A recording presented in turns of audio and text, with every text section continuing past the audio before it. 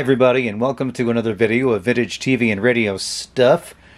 Here is a Sanyo model MG7 stereo cassette player from back in 1984. This was Sanyo's answer to the Sony Walkman.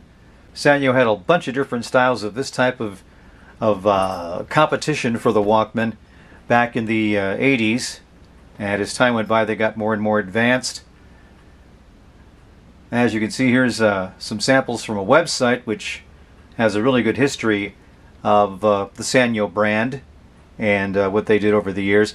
Anyway, let's take a look at this. This is a very, very simple object. Doesn't really do a whole lot except play back cassette tapes. So here's the front part where the cassette goes in. Over on the side here, you have the simple stop, eject, fast forward, and play buttons. There is no rewind, just fast forward.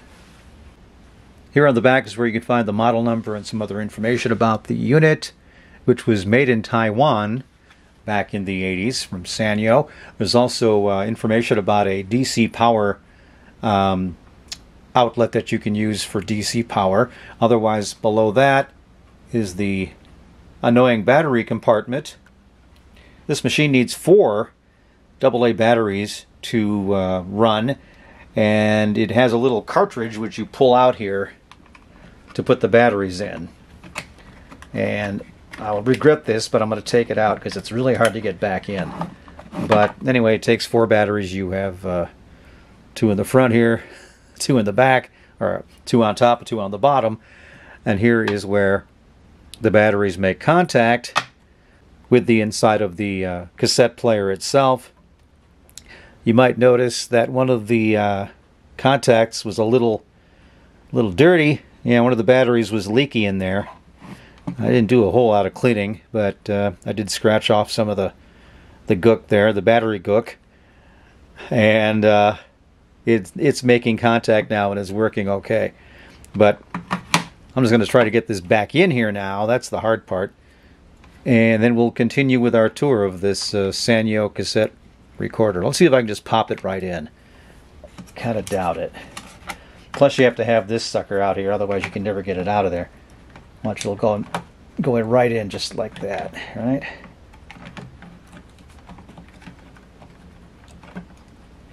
No. No, it's got to fit in just right. You can't tilt it on one end. There you go. Look at that, huh? So let's pop this lid on here and move on with the rest of our tour, where we see the top, which is the volume and the headphone jack. You'll note there's a left and a right volume here. Yes, you can actually move these independently, which is kind of interesting. So that's kind of cool.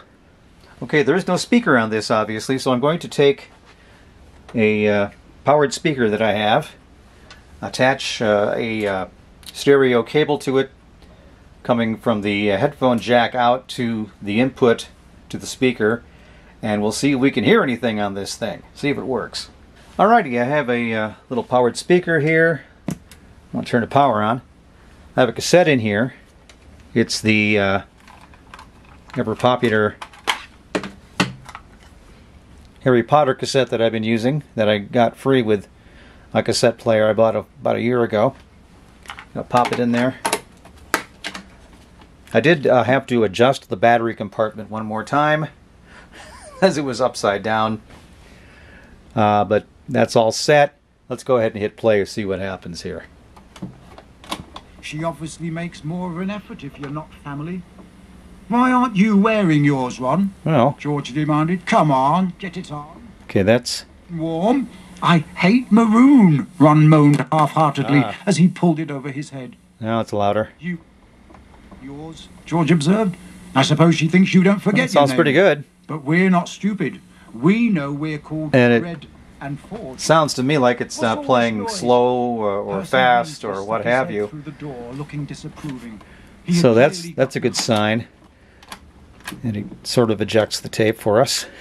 Let me see if I can find a quick music tape and play a little bit of that and see if it sounds like it's playing at the right speed or not.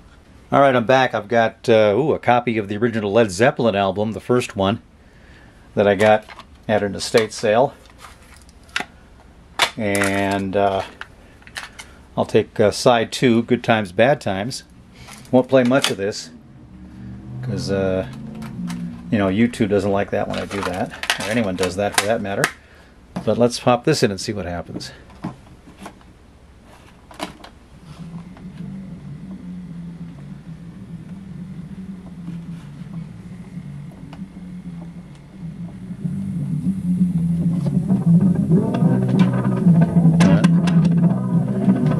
Well, that doesn't sound too good, does it? This tape might be just bad too, quite frankly. Let me check. Well, no. You can see that or not. The pad looks pretty good, I guess. Let's try it again here real quick.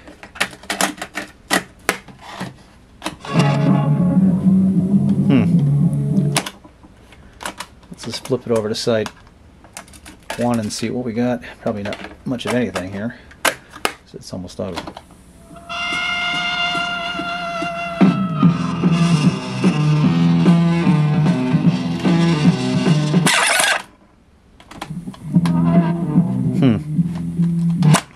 Now that might just be the bad cassette here.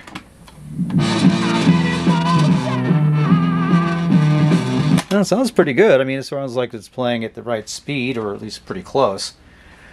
Might just need a cleaning, or this cassette might be bad too. But anyway, there you go. This Sanyo model MG7 seems to work pretty good. And I did plug some headphones into it earlier, and it does play in stereo, obviously, too, which is cool. So there it is. It's the Sanyo model MG7 stereo cassette player made back in 1984 by Sanyo.